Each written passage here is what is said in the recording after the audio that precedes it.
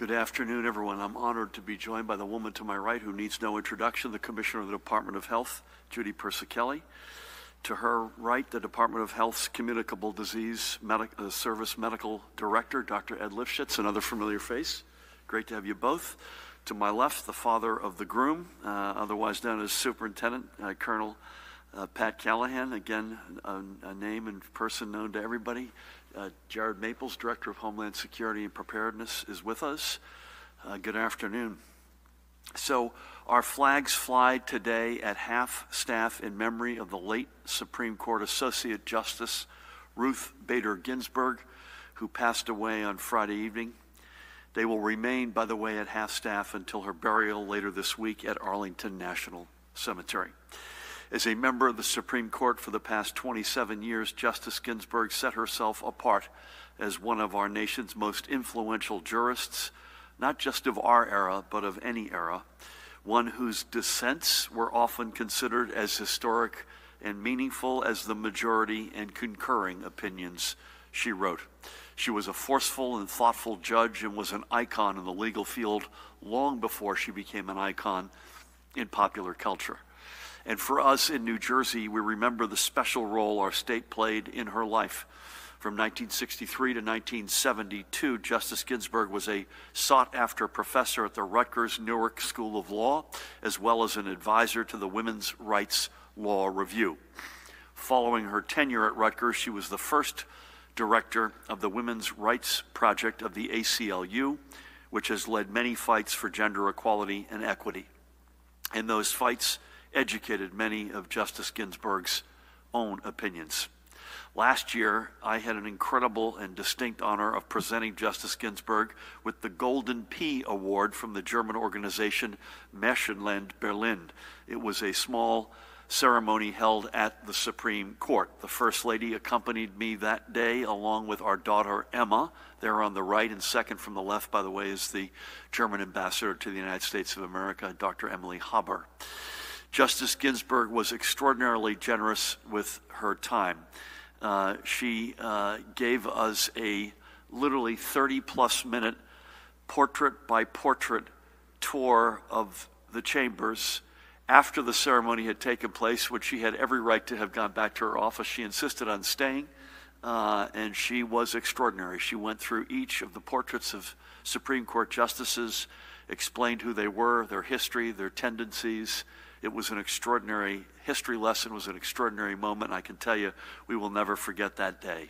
She was small in stature, as you could see from the photo, but she was a giant in her field and in our nation's history. No doubt her reasoned and sharp opinions will be quoted and re-quoted for generations to come, and may her memory be a blessing. And with that, may the posturing that has already commenced be a cautionary tale of how our national politics has careened off the rails over the past 4 years. The rank hypocrisy of those like Senate Majority Leader Mitch McConnell is showing. They want to ram a nominee through 6 weeks before a presidential election when just 4 years ago they refused to offer even a hearing to a nominee whose name was put forward 8 months before an election. Let the people decide, they screamed in 2016, but today they're thumbing their noses at the people in the name of a narrow political ideology.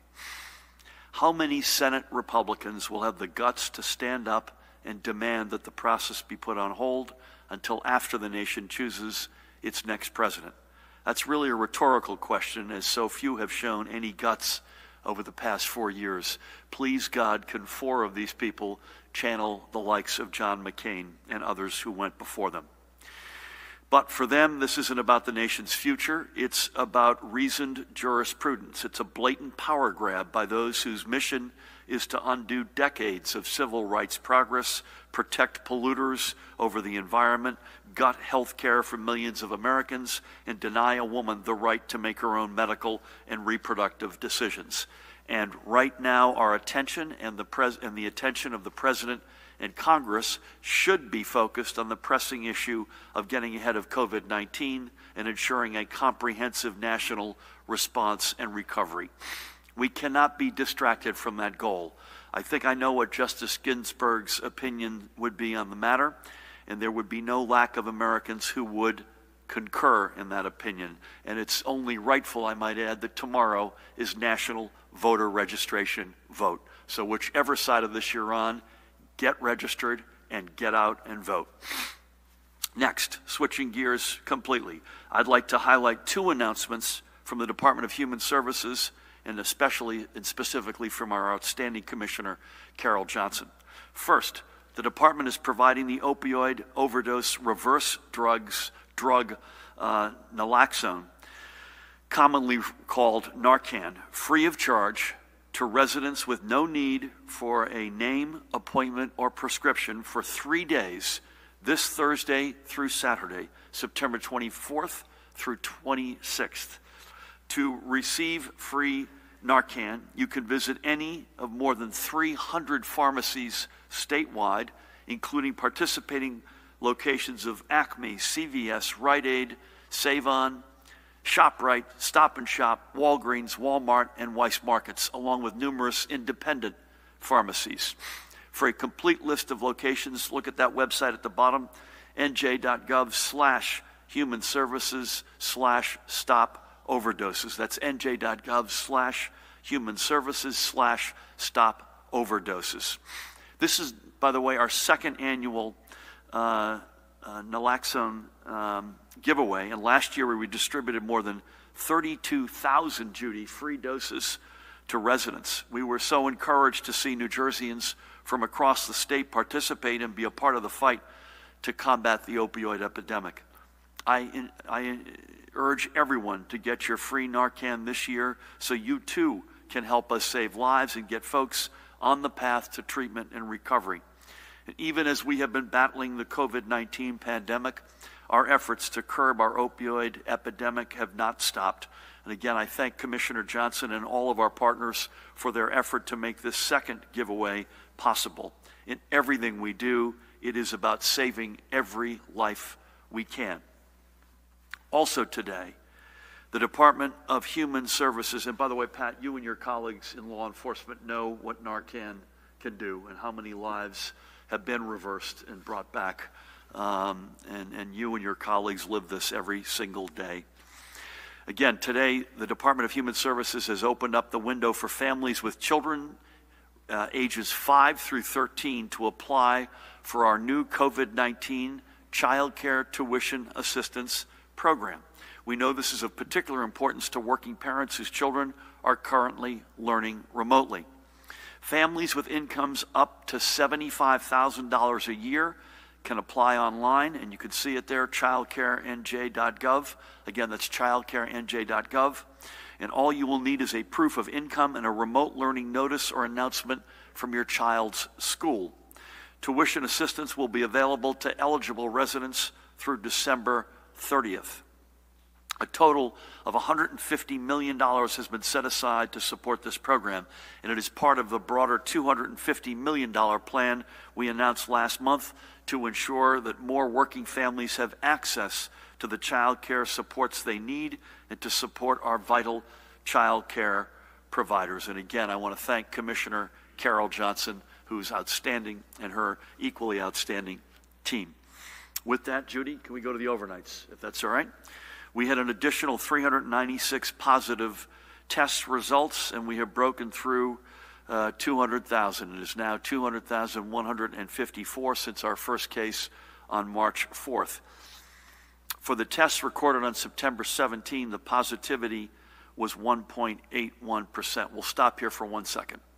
So 396 positive test results, big numbers over the weekend as well, Judy. Spot positivity has come down. It was over 2, in fact, almost 3 at certain points last week. Folks ask us all the time, hey, gosh, you're I think we've said this almost at every session we've been here for the past several months. Yes, we test per capita as much as virtually any state in America. We have the team up here on either side of me and others behind the scenes went through hell and back to go from nothing, a pea shooter as a nation, never mind a state, to one of the most robust testing capacities in anywhere in the United States of America.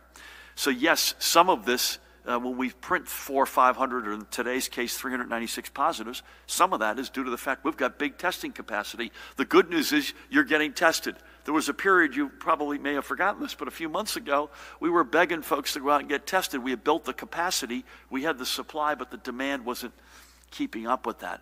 But some of this is also community spread. Judy's been going through some of we had a long call today to go over a bunch of, we're challenged right now in Monmouth and Ocean counties, to be specific.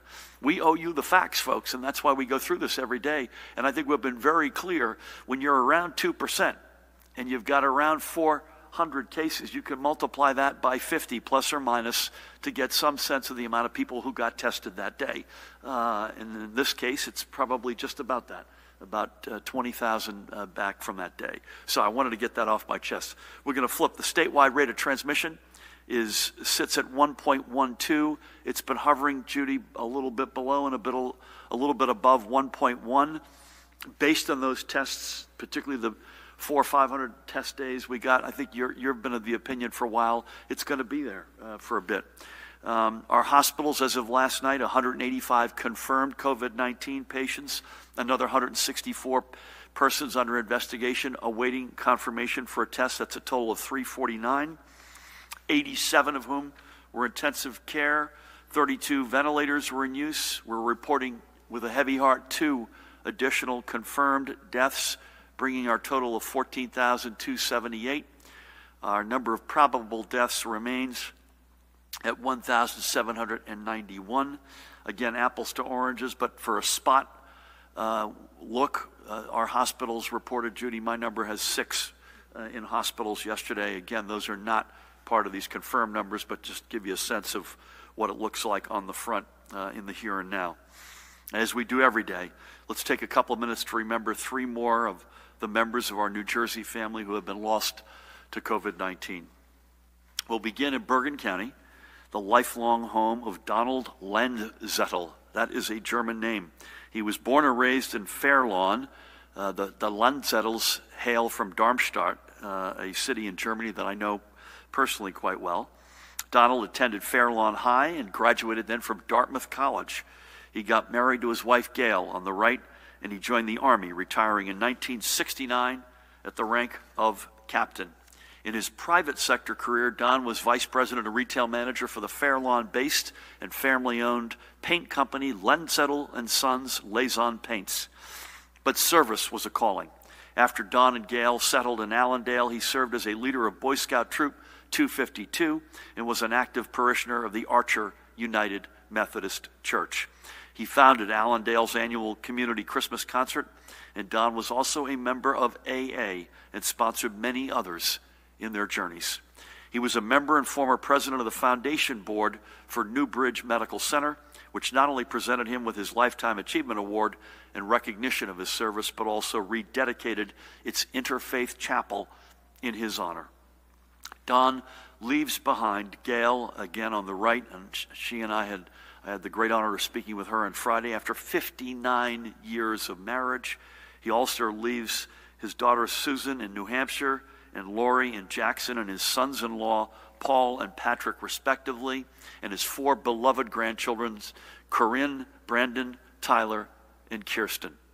We thank Don for his lifetime of service to our nation and to his community. God bless and watch over him. Next, we remember Estelle Kestenbaum, a longtime resident of Leonia, who we lost at the age of 91. And we have put up now hundreds of pictures. This one is my finalist for the best picture of anyone we've memorialized since we started this 6 months ago. Look at that shot. She was born and raised in Maryland, graduated from Duke University. Think about that for a minute. She passed at the age of 91. You can roll the clock back, and I'll bet you there weren't a whole lot of women on the campus at Duke University when Estelle was there. And also she called Baltimore and New York City home before settling in Leonia in 1969 with her late husband Alfred to raise their family. 3 decades ago, at the age of 60, she began working as the secretary to support Superior Court Judge Edwin Stern of the Appellate Division. For the next 20 years, she would make the drive from her home in Leonia to Judge Stern's chambers in Morristown, retiring at the age of 80 after 2 decades not only of service to our courts, but after serving as a mentor to many of Judge Stern's clerks. She was a lifetime volunteer with the League of Women Voters and also always believed in the importance of voting. Again, tomorrow, National Voter Registration Day. She would want me to say that. Sadly, before COVID-19, Estelle was diagnosed with Alzheimer's, which slowly robbed her of her life's memories. She leaves behind her children, daughters Janice, who is in Washington, D.C., and Nancy in New York City, and I had the honor of speaking with each of them on Friday, and Nancy's husband, David, and Estelle's son, Ken, who lives in Long Island, and daughter-in-law, Megan, along with her grandchildren, Rebecca, Ben, Connor, and Caitlin. She is also survived by her nephews, Robert, Ronald, and Bernard, and many, many friends. We are honored that Estelle chose to make her life in New Jersey, and may her memory be a blessing. And finally, today, we remember John Tone Jr. of Randolph. He was born in Orange and raised in West Orange, graduating from West Orange High School before proudly serving in the United States Marine Corps, achieving the rank of sergeant and earning accolades for his marksmanship. With his military days behind him, he returned to New Jersey with his wife, Thelma, to earn his degree from Fairleigh Dickinson University. He then began a career that took him from the entry-level job of clerk to his retirement as vice president of operations at Kyocera. Golfing with friends was a pleasure of his for many years, especially with buddies whose friendships spanned more than 50 years. Above all, however, John took enjoyment in his family, especially in his grandchildren, Andrew, Caitlin, and Joelle, and great-granddaughter Violet, to whom he was Poppy. He is also survived by Thelma after 52 years of marriage, as well as by his daughter Donna and son-in-law Don. I had the great honor of speaking with Donna on Friday. Thelma, Donna, and Don, at least, it may have been more, each of them had COVID, and it was not kind to them, so keep them in your prayers. He's also survived by his son John and his wife Faith. He's also survived by his sister Janice and brother Gary and their families, his nieces and nephews, along with many cousins and friends. May God bless and watch over John and all who knew him. So Don, Estelle, and John are among the more than 16,000 who have now passed away because of COVID-19, whether confirmed or probable. None of those who have passed deserves to be a number. And for them, we cannot give up on everything we've done over the past 6 months to save lives. This pandemic isn't over, and as we know, it is all too easy for the numbers to go back up. So even though I know that we're all a bit fatigued, more than a bit fatigued, we must remain vigilant, and we have to keep up with our social distancing and masking, especially as the weather cools and we're drawn back indoors where we know this virus is even more dangerous. Before we hand the ball over to Judy, let's change gears once more to acknowledge another of the organizations partnering with the New Jersey Economic Development Authority to ensure that we emerge from this pandemic stronger than ever. Today, we recognize the Youth Development Clinic of Newark, which has for the past 60 years served the children and families in Newark and in the surrounding areas who struggle with mental health issues, poverty, and other challenges. At the core of their mission is their community mental health clinic that provides essential care and services to roughly 200 clients every week, and which complements its school-based counseling and support services. With the onset of remote learning, YDC had to quickly make the move to telehealth services. Executive Director Mark Kitsey, Dr. Mark Kitsey, with whom I spoke on Friday, and there he is on the right, worked through the EDA to receive a loan that has allowed his team to expand community outreach, including purchasing new technology for telehealth services and to keep key staff on the payroll. Because of this partnership, YDC continues to meet the needs of the children and families it serves. I thank Dr. Kitsey and everyone at the Youth Development Clinic for their commitment and dedication. Check them out at ydcnj.org. That's ydcnj.org. Or call them at 973-623-5080, 973-623-5080. And finally, for today, a program note that this Thursday morning, I will be hosting a Facebook Live chat about our fight against the coronavirus with Dr. Anthony Fauci. That live stream will be available on my Facebook page, so go to facebook.com/Governor Phil Murphy and join us at 11:15 a.m.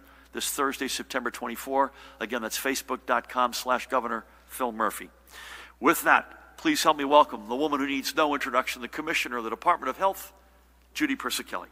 Thank you, Governor, and good afternoon. The COVID-19 public health emergency has taken a toll on the mental health and the emotional well-being of our residents. All of us have experienced a significant disruption in our day-to-day lives. We've been separated from loved ones, friends, and colleagues. Some of us have lost those closest to us from the illness. Many of those who have recovered from the illness still struggle with long-term health effects, and many families have been financially devastated.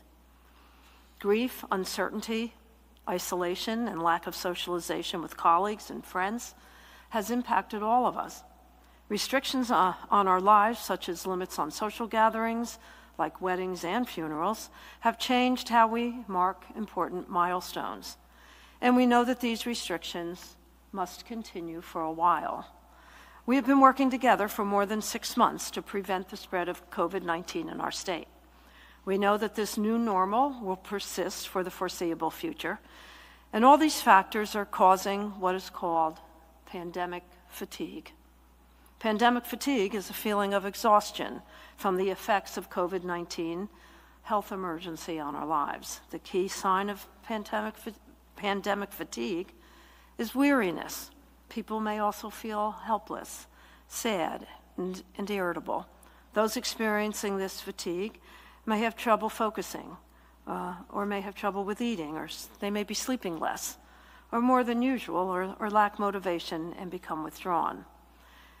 While we may be feeling burned out, it's important that we take steps to care for our physical and mental health. Work on getting more sleep and eating nutritious foods. Unplug from social media and the news. Go for walks, read a book, try another activity that can help calm your mind. Connect with others by a phone call or a video chat, or social support is vital to mitigating stress. As tired as we all are from battling of the pandemic, we have to continue to take precautions, such as wearing face coverings and social distancing, because this virus is still circulating, and we need to stay the course in this fight. It's like running a marathon. It's a long race, and we are all going to get to the finish line, but it's going to take time and perseverance. We know that when individuals are dealing with mental health stressors, some may turn to alcohol and drugs to cope. This May, New Jersey saw the highest number of suspected drug-related deaths seen in any month, not just for 2020, but for 2019 and for 2018 as well. Overall, the state has seen a 12% increase in suspected drug-related deaths from January to July 2020 when compared to the same period last year. Initiatives to get Narcan, naloxone, into the hands of more residents are vital for battling this epidemic right now. I encourage New Jerseyans to visit a participating pharmacy and to get this overdose reversal drug for free so that we are all ready to help save lives. Earlier this month, as the governor shared, the Department of Health, Department of Human Services partnered to deliver more than 11,000 free doses of naloxone to 179 emergency medical services teams throughout New Jersey. EMS clinicians have been responding to an increase in overdoses in the state, and we wanted to ensure that they have the tools they need to care for their patients. The department is also expanding our 5 Minutes to Help training. This is an initiative for EMS to improve connections to care for non-fatal overdose victims. The program has helped to train more than 100 responders on how to interact with patients after they have been treated for a suspected opioid overdose. This training includes how to link patients to resources they need so they can reduce the number of repeat overdose patients. For individuals who are struggling with substance use, They can call the 1-844-REACH-New Jersey helpline to speak with live, trained addiction treatment counselors and to get connected to treatment regardless of insurance status. For those who are dealing with stress, anxiety, depression, they can call the New Jersey Mental Health Cares helpline at 866-202-HELP, H-E-L-P. Now, moving on to my daily report, as the governor shared, our hospitals reported 349 hospitalizations, and there are 87 individuals in critical care, with 37% on ventilators. Fortunately, there are no new reports of multisystem inflammatory syndrome in children. The children affected, as you know, have either tested positive for active COVID-19 or have had antibody tests that were positive for COVID-19. The governor reviewed the new cases and deaths reported. In terms of deaths, the breakdown by race and ethnicity is as follows: white 54.1%, black 18.3%, Hispanic 20.3%, Asian 5.5%, and other 1.9%. At the state's veterans' homes and the psychiatric homes, our numbers remain the same. The daily percent positivity statewide is 1.81%, the northern part of the state 1.30%, the central part of the state 2.15%, and the southern part of the state 2.51%. That concludes my daily update. Stay safe, and remember, for each other, for us all, please take the call. Thank you. Judy, thank you. And your words regarding mental health, opioid addiction, alcohol use, et cetera, are extremely well taken and timely, sadly. And thank you for raising it in addition to everything else you and your team do. Pat, I was very happy to see on the compliance report no reference to the wedding in the family on Friday. So that was a relief. Again, congratulations to Ryan and Megan, and to you and Linda and her parents, and great to have you back, please. Thank you, Governor. Good afternoon. With regards to compliance, we did have Central Park Restaurant in Roselle, a report of overcrowding. Police did respond and issue not only the owner but the manager for the EO violation, and also Island Dragway, which is up in Independence Township in Warren County. The owner there was cited. Police responded to traffic, and there was over 1,000 patrons there, so that owner was also cited for an EO violation. And beyond that, Governor, it's been quiet. The weather, Pat, this week looks to be glorious throughout the entire week. So on the weather front, we knocking on wood here? Perfect, and the first day of fall is tomorrow morning. It starts at 9:30, so it's going to be cool. Okay, well said. Before we start, Dante, we'll start over here with Matt. And Matt Plotkin has joined us. Matt, good to have you. We'll be on a schedule today, which has been our typical schedule, this week rather, which has been our typical schedule, as Dan tells me otherwise. We'll be here Monday, Wednesday, Friday at 1 o'clock each day, unless you hear otherwise. Virtual tomorrow and Thursday, and we have a White House call right after this. So we'll post you if we hear anything on that, either real time or at latest on Wednesday. If we could keep things moving along fairly crisply as a result of that, or because of that, that would be great. Dante, let's start here. Matt, good afternoon. Good afternoon, Governor. Are the increase in the average daily cases and steady increase in the rate of transmission to the highest levels in 7 weeks? Is this any early ripples of a potential second wave, especially considering the first day of fall is tomorrow and colder temperatures are on the way?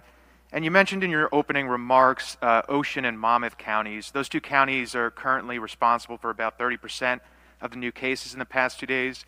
Curious if you can point to any specific activities that are linked to the uptick in those two counties. Yeah, both good questions.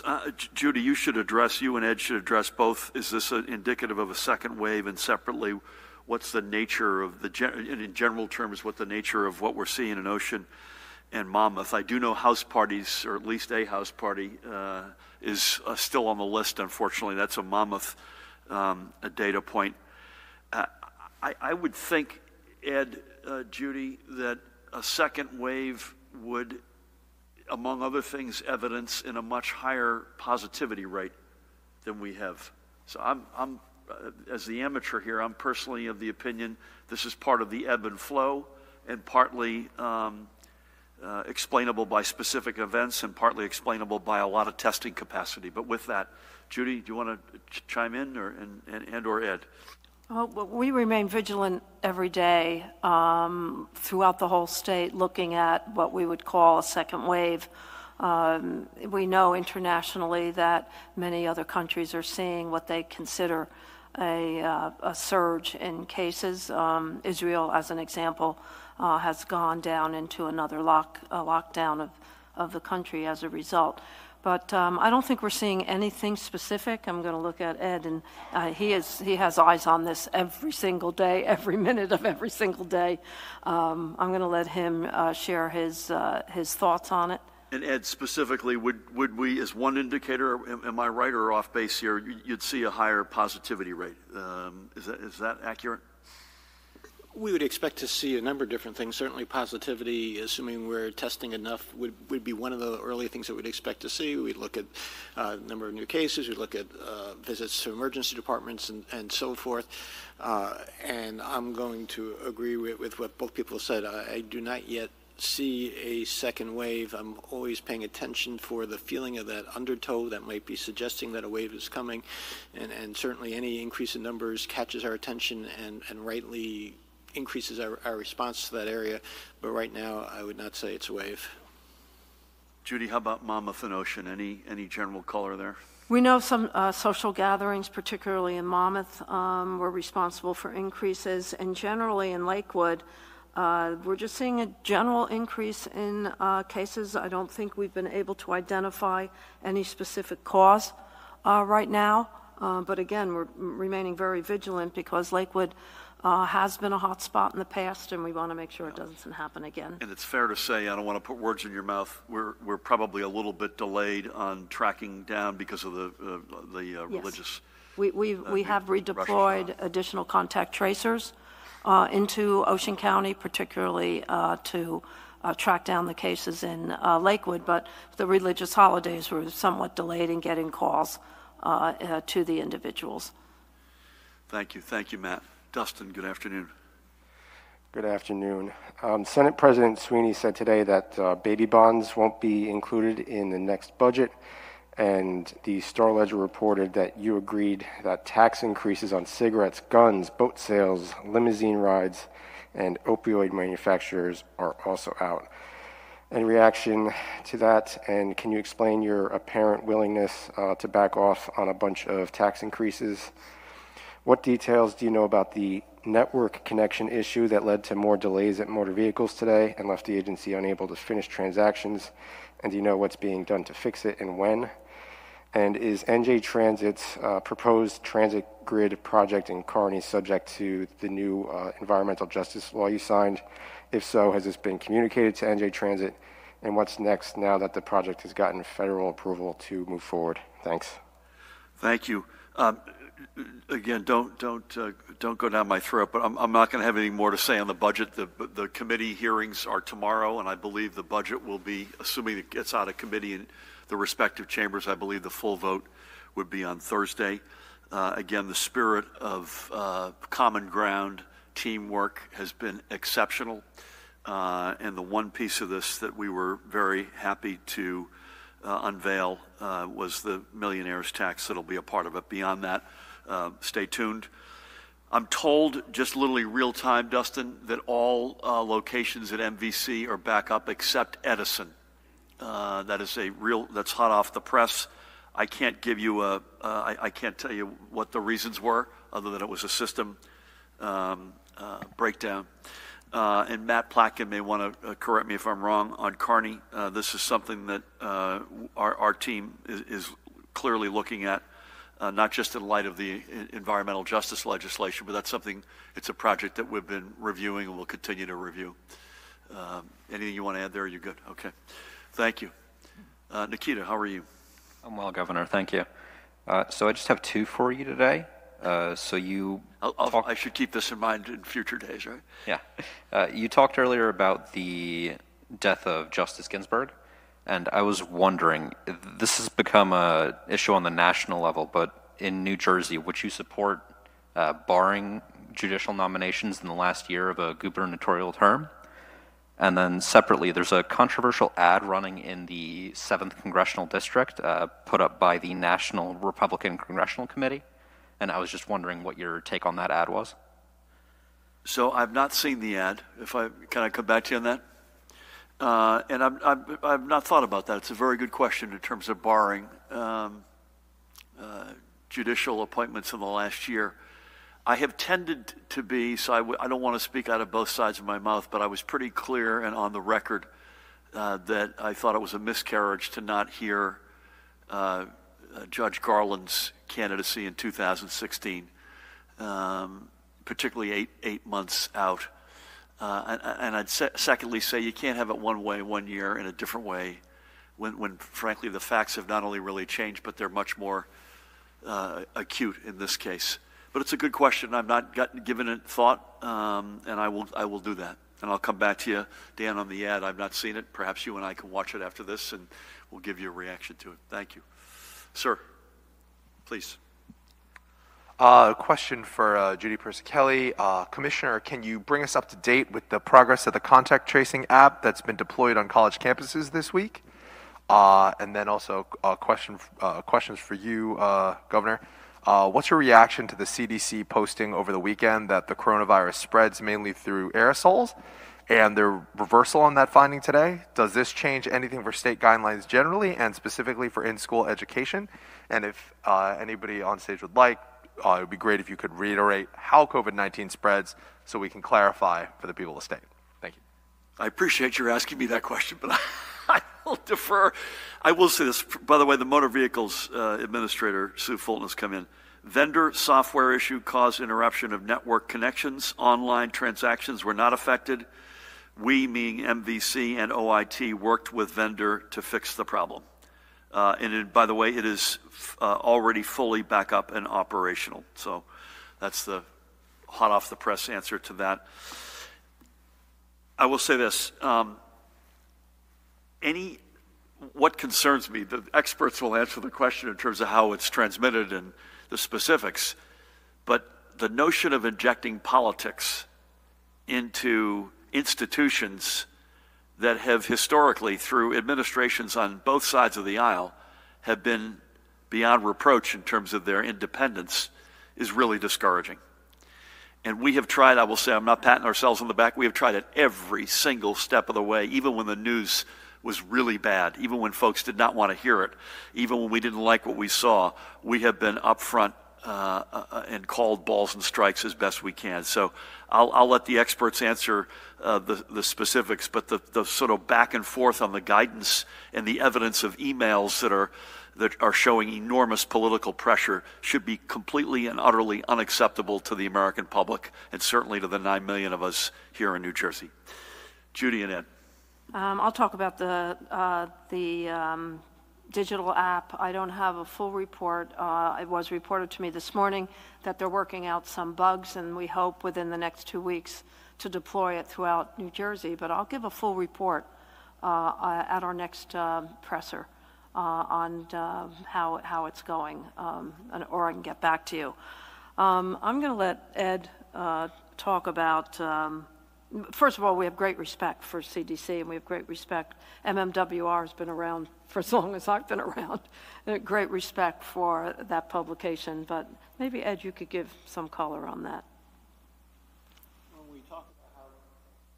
When we talk about how the virus is spread, what we're really talking about is this. When people say droplets, they're saying that these are the larger particles that tend to come out when you cough, when you sneeze. They don't travel very far. They fall to the ground quickly. That's why we talk about 6 feet distance and so forth. When we talk about aerosols, we're saying that these are smaller, lighter particles that can float in the air, and because they can float in the air, they have the ability to conceivably go longer distances or stay in the air for longer periods of time and then infect more people. It's really often not one or the other. It's often somewhat a continuum, meaning when you speak, when you cough, when you do those sorts of things, you're not producing either just the smaller particles or just the bigger particles. You're producing a mixture of both, and how much the virus hangs on to each of those and how much each of those plays a role is still something that isn't completely understood.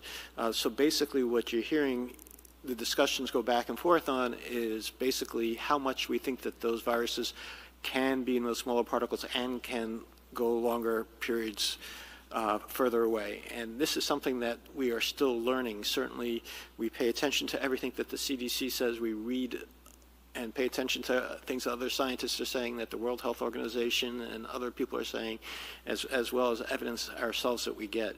So as far as specifically the CDC changing its guidance right here, again, we pay close attention to it, but it hasn't directly impacted what we're doing day to day. I would just also, I mentioned earlier when Pat was speaking that we have a great week of weather ahead of us. I think the more all of us can be outside, and the longer we can do that, the better. And I would say, secondly, we have to live our lives, right? So we have to get back into school. We want to get back into gyms and dining, both in and out. But I'm personally, again, I'm the amateur on this one by a long shot. I think you assume the worst and hope for the best. Just be smart. Assume that it's around us and behave as though it is, and again, balance that with living our lives. And God willing, that's a balance we can strike. Thank you. Dave, good afternoon. Hi, Governor. I think Matt was referencing this earlier. The statistics from last week show that 22% increase in COVID cases according to the COVID-19.nj dashboard. You've talked, Governor, about the fact that it seems like large gatherings, especially with the younger people, is basically responsible for this. Is that still the case, and is there anything else going on?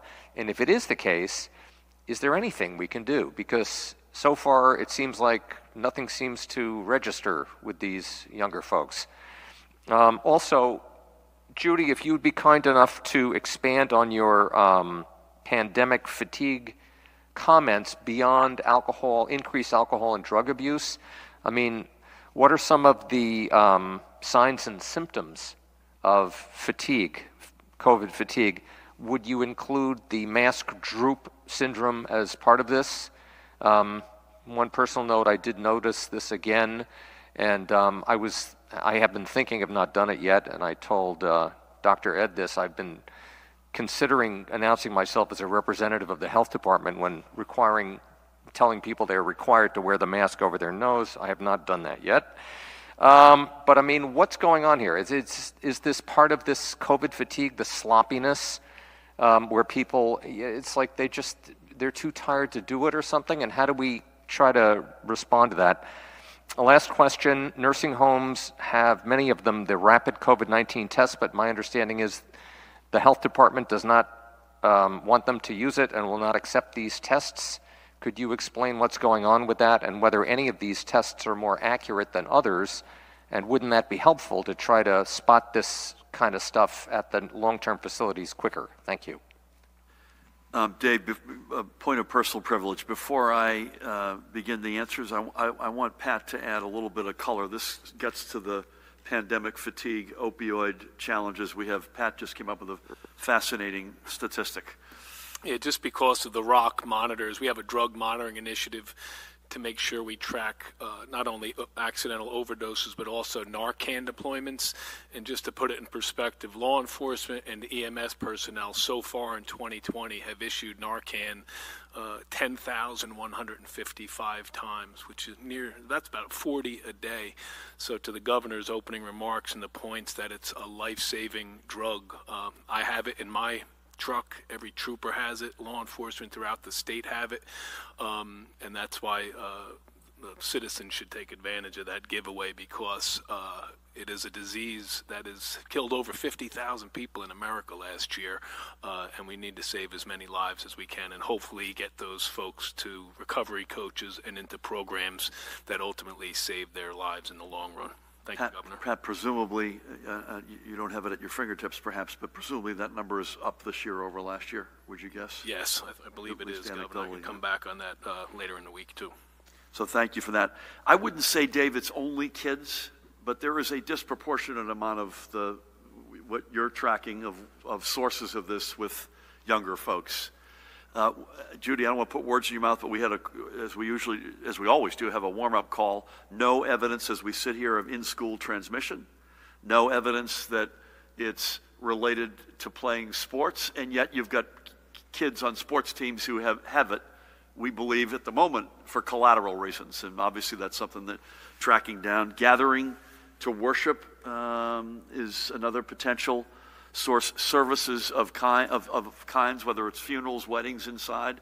So it's not entirely kids. And what else can we do is a good question. We're going to continue to test the heck out of the state, continue to enforce.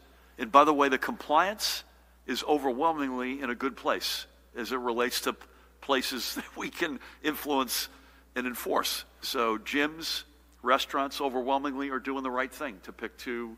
Houses of worship overwhelmingly doing the right thing. Again, I think this is an ebb and flow reality.